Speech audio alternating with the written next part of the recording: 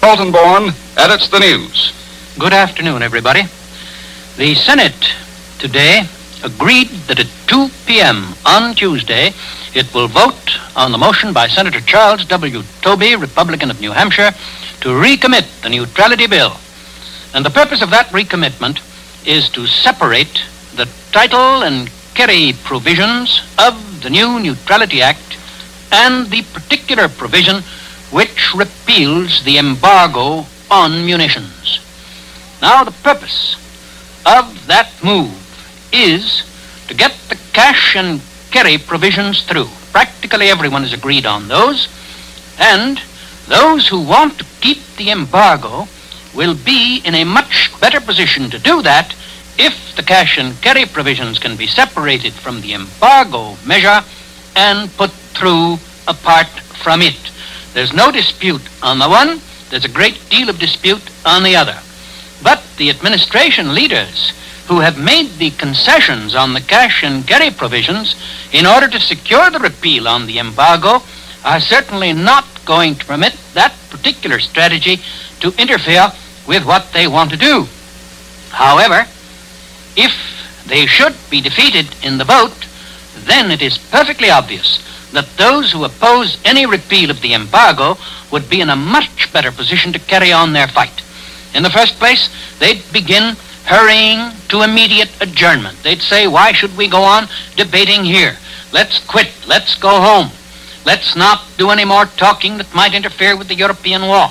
And they'd probably add, if you don't let us go home without repealing the embargo, we're just going to fight on and fight on until we have our way. We're not going to permit the embargo to be repealed if we can possibly help it. Now, the administration forces anticipate that kind of action, and that's why they're not going to permit it if they can help it.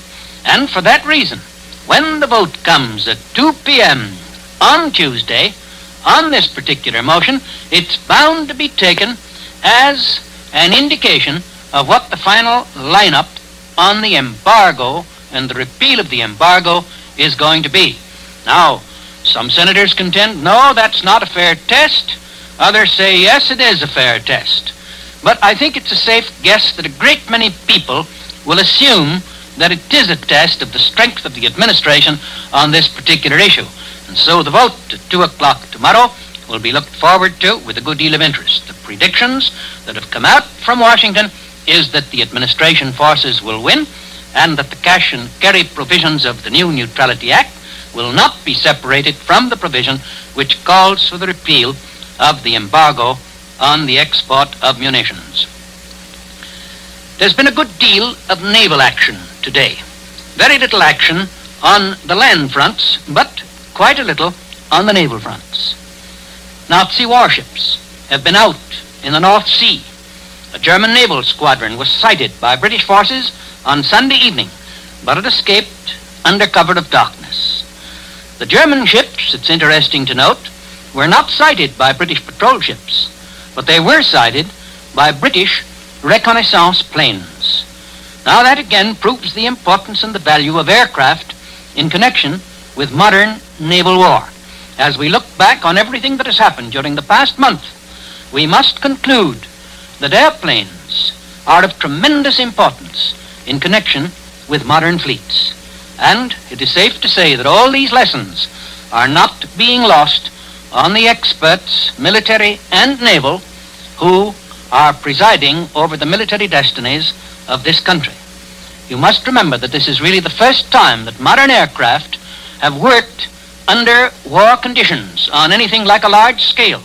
And so everything that is happening in connection with this naval war is of tremendous importance. A German warplane landed in Denmark today by mistake.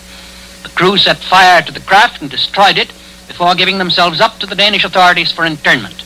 That reminds me of what I was told in Spain, that the Germans have certain special devices on all their planes, and that the crews are under instructions that if they should be brought down, their first duty is to destroy those particular devices so that potential enemies may not get hold of them.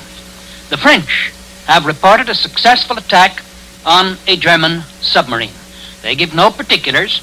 That's the policy of both the French and British navies with reference to warfare against submarines. They believe that the morale of German submarine crews is apt to be affected if all that happens is that the submarine disappears, does not return, and no one knows just what happened to it. 5 German ships with accommodations for 3,000 passengers have arrived at Latvian ports, and one has already departed with a load of Germans. This is Germany's policy of evacuating all Germans in the Baltic states. It's a curious policy.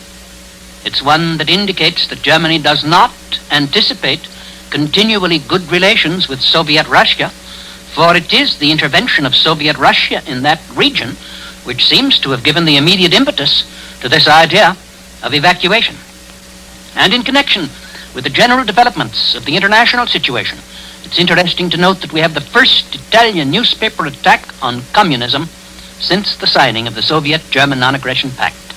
Remember that bringing the Soviet Union into a closer relation to the Rome-Berlin axis was the signal for the cessation of attacks on communism in the Italian press. Now suddenly, in whose paper? In Marshal Italo Balbo's paper, there is a very vigorous anti-communist attack. Note my emphasis on Marshal Balbo. He has been mentioned as the most likely man to fight any move that might develop in Italy against the Mussolini regime or against policies of the Mussolini regime with which certain factions among the fascists are likely to disagree. And any policy which lined up Italy alongside of communist Russia would meet with a lot of determined opposition in Italy. And the significant thing is that Marshal Balbo has had the courage to permit his newspaper to speak such words as these: Italians were born anti-communists and want to remain anti-communists. Russians are tragic buffoons, professional tricksters, and models of vulgar bestiality, living monsters, the most infamous which history can recall. Those are strong words for such a good friend of Adolf Hitler's as Comrade Stalin seems to be in these days. And we get word also from the Balkans that Russo-German efforts to dominate the Black Sea are not going so well. Turkey is holding out against Moscow. In Moscow, for the Turkish foreign minister has been there for more than 2 weeks, and Soviet Russia has been unable to get from him what it wants. He's staying on. Turkey doesn't want to give up its friendship with Soviet Russia, which it has had now for 20 years. But neither does it want to give up its friendship with France and England. The most important battle of the Second World War is underway. This is the peace offensive which was launched by the Nazi Party as soon as the conquest of Poland was completed. It got underway in full force with Adolf Hitler's Reichstag speech on Friday. It has found support from Lloyd George, Bernard Shaw, and certain Labourites in England, from the communist deputies in France, and from the Italian press. And today the Moscow government newspaper Izvestia joins the ever-potent cry of peace. It is impossible, says the official Soviet organ, to exterminate any idea or any opinion by fire and sword. One may respect or hate Hitlerism or any other system of political opinions. This is a matter of taste. But to begin a war for the extermination of Hitlerism means to admit to criminal silliness in policy.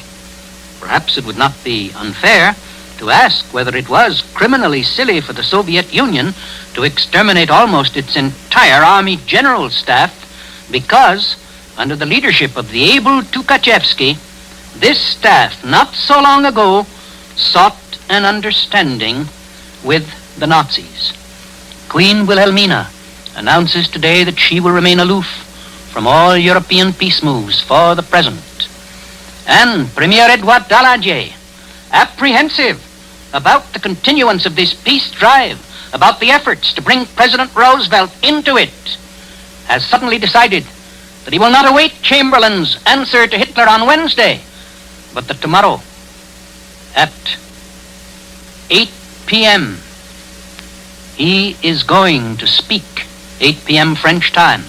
He's going to define in detail the war aims of France, and he's going to reply to Hitler when Hitler called upon the Allies to state their war aims. And today, in the United States Senate, there was a motion for a 3-day peace recess in the neutrality debate.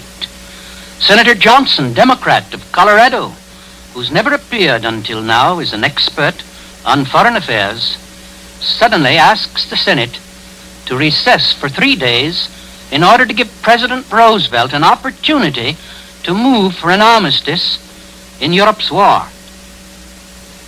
But naturally, administration senators who know how dangerous it would be to attempt to force the hand of any neutral leader at this particular time on that issue, those senators objected, and the motion was not put. You must remember that tremendous pressure has been put on President Roosevelt to intervene. You must remember that the European situation is extremely delicate. Russia, Germany, and Italy are using all their diplomatic and personal resources in the United States to force White House action. They are supported by sincere peace-loving elements in the United States who believe that any kind of peace is better than any kind of war. And so, everything that happens now, particularly any suggestion that comes from abroad, must be carefully examined. Good evening.